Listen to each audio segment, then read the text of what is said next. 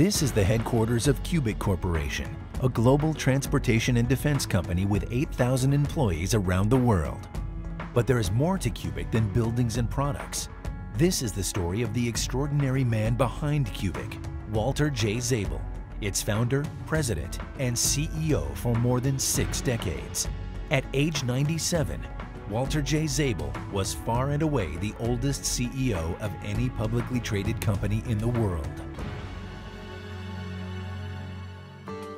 What makes a man an extraordinary man? Extraordinary accomplishments would be one answer. Or, as French historian André Malraux said, the difference between success and failure is not better abilities or superior ideas, but the courage one has to bet on one's ideas, to take a calculated risk, and to act. By either measure, Walter Zable was an extraordinary man. His accomplishments in athletics and as an entrepreneur and innovator are many. His success was due not to inherited wealth or favors, but to his steadfast belief in his own ideas and in his ability to develop them, even when others said it couldn't be done. If Walter Zable had a catchphrase, it would be this: "You can't create experience." He repeated it again and again as he experienced life to the fullest for nearly a century. Walter J. Zable grew up in Boston after his family moved there from Los Angeles when he was a young boy. In his youth, he was an academic and athletic standout. After graduating high school in 1933, he attended William and Mary College on a full scholarship, turning down a similar offer from Harvard. At 6'3", 185 pounds, he was a star receiver and wingback. He was a student athlete. He loved sports. He was very, very competitive. He supported scholarship. The stadium at William and Mary is named for him. He has had a tremendous impact on this community and on higher education. Zable married his wife Betty, a fellow student, while attending William and Mary. He was awarded a Bachelor of Science degree in physics in 1937. He played for the Richmond Arrows and briefly for the New York Giants before earning a master's degree from the University of Florida. He enlisted in the Navy, but was directed to continue working at a shipyard designing radar and communication equipment. Zable worked on the Sparrow missile program with the Sperry Corporation in New York, and Betty worked in publishing. The couple moved to California in the late 1940s, later settling in San Diego, where they would raise 2 children, Walter C. and Karen. Walter C. Zable has served as an executive at Cubic for more than 45 years. Shortly after Walter and Betty moved to San Diego, he got a job at Convair, at the time the city's largest employer. He worked on the Atlas and Terrier missile programs. In 1949, with some experience under his belt, Zable decided it was time to bet on his own ideas. He formed HR Electronics, which operated out of the family's garage. In 1951, it became Cubic Corporation in a storefront at Scott and Cannon Streets on San Diego's Point Loma. It had only one product, a device that accurately measured the power of microwaves. But the device sold well, and Cubic was profitable in its first year. In July 1956, it moved into much larger quarters on Kearney Villa Road. 3 years later, it went public. A series of innovative electronic products followed. In 1958, Cubic began experimenting with electronic distance measuring devices, or EDMs. In 1961, it introduced the electrotape, which was followed by the autotape, both microwave EDMs. The Cubitape, introduced in 1971, used infrared light, the beginning of Cubic's expertise with light and lasers. These devices helped revolutionize oil exploration, pipe laying, and land surveying. The electrotape and the Cubitape are in the Smithsonian Institution's collection. As for Zable, he paid close attention to everything his company was doing. As a technician, Walt would walk into a lab, come right over, want to know what you were doing, what you were building, and get into it enough to maybe suggest something you could be doing a little bit better. Later on, you make formal presentations to him. He dives into the details. Cubic moved to a new building at its current location on Balboa Avenue in 1963. During the decade of the 1960s, Cubic grew by 588%, with products that included high-tech antennas used to track missiles and Project Mercury astronauts, a long-range ship positioning system known as Argo, Votronics, an optical scanning vote counting system, and the nation's first electronic stadium scoreboard, installed in 1966 at San Diego Stadium.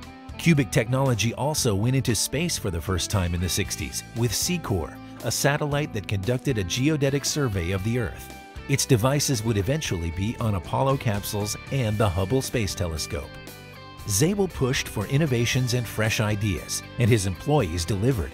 By 1973, the company leveraged its expertise in data links and precision tracking to create the world's first air combat training system for Top Gun, the Navy Fighter Weapons School.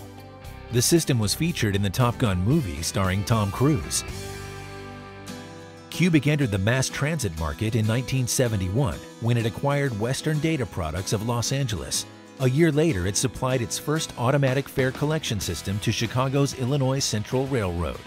By the late 1970s, Cubic had installed fare systems in Hong Kong, Sydney, Australia, Washington, D.C., and for the second phase of San Francisco's BART system, and it developed the nation's first magnetically encoded plastic tickets.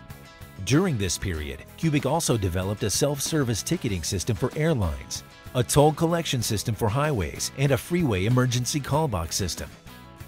As Cubic prospered, Walter and Betty became well-known figures in San Diego. For more than 40 years, they appeared regularly in society columns and at benefits for the San Diego Zoo, the San Diego Symphony, the Mingay Museum, UC San Diego Cancer Center, and other organizations. Among his high-profile acquaintances, Mr. Zable counted the late Jack Kemp, a 9-term congressman, President Ronald Reagan. He described asking former British Prime Minister Margaret Thatcher what formal title he should use when addressing her. "You can call me Maggie," she responded. In 1990, Walter Zable turned 75, long past retirement age for most corporate executives. But as Zable said, you can't create experience.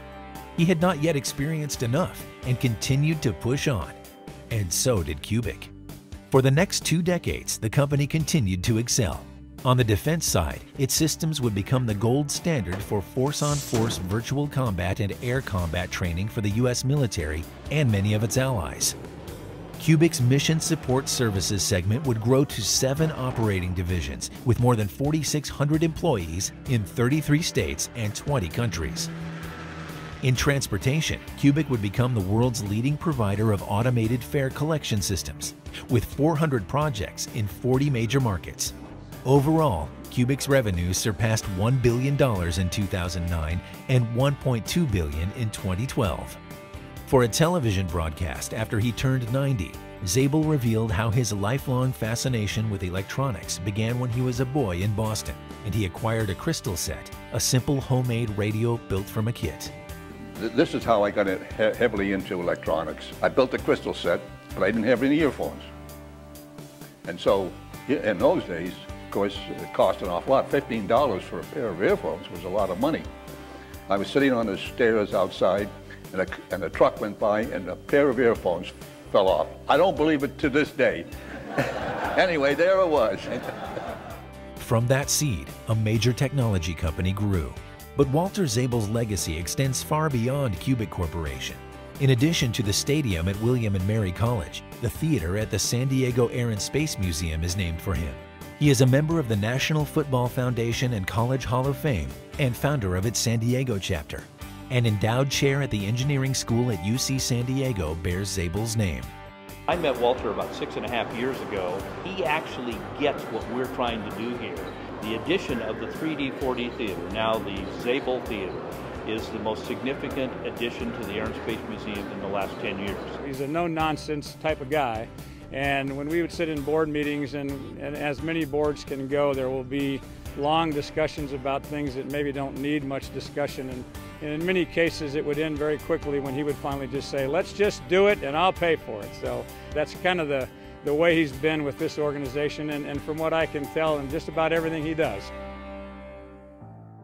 Just as a handful of visionaries are credited with providing the innovative spirit that helped create Northern California's Silicon Valley, so has Walter J. Zable had a profound influence on San Diego. Cubic Corporation and clearly Walter Zable's leadership were instrumental in turning San Diego from essentially a Navy town into the high-tech hub we currently are. As he always said, some knowledge can't be taught. It comes only from living. I'm so enthralled by technology when you have all the experience, you just can't sit on your tail and do nothing.